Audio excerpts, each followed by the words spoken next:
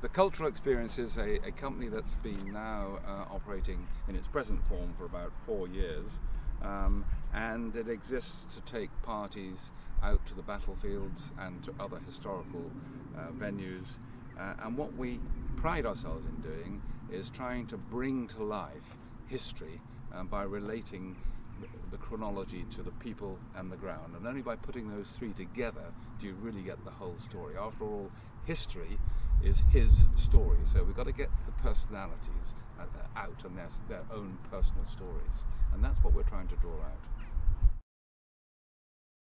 You go on a battlefield and you can grip and understand what happened. See, one way of looking at battle is to read the printed page, but you don't feel the battle. You don't understand what it means to hold a piece of territory or to have to drive somebody else off a piece of land unless you go there. And when you go there, you also, as it were, feel that you have some attachment across time. And that's quite important to our own personality, our own sense that we're one generation among a whole series of generations.